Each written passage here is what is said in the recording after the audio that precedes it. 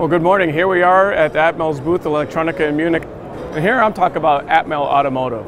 Now, what most people think about, especially with the IoT, they think about consumer wearables and things such as that. But in the automotive industry, it's also a big and upcoming technology.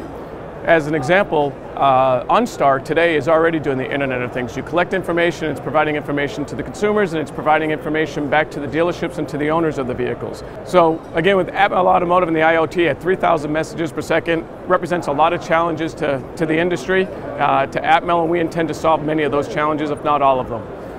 Think about the messages that are coming forth, the ability to decipher the messages, the ability to process the messages correctly, and then to ensure the security of the messages so that you have to encrypt and decrypt the messages. That's where Atmel is in the IoT.